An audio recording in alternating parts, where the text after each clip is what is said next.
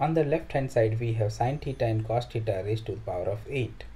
8 can be written as 4 square. So if we apply a square minus b square here, assuming a equal to sin theta raised to power of 4 and b equal to cos theta raised to power of 4, we'll get the expanded version.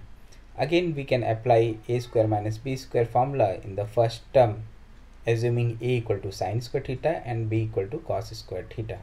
Here we see that the middle term sin² theta plus cos² theta will become 1, and the last term will become a perfect square if we add 2 sin² theta cos² theta. So we add and subtract the terms, 2 sin² theta cos² theta in the last term, and make a perfect square. Again here we see that there is a sin² theta plus cos² theta which can become 1. Then we'll be left with the answer same as right hand side.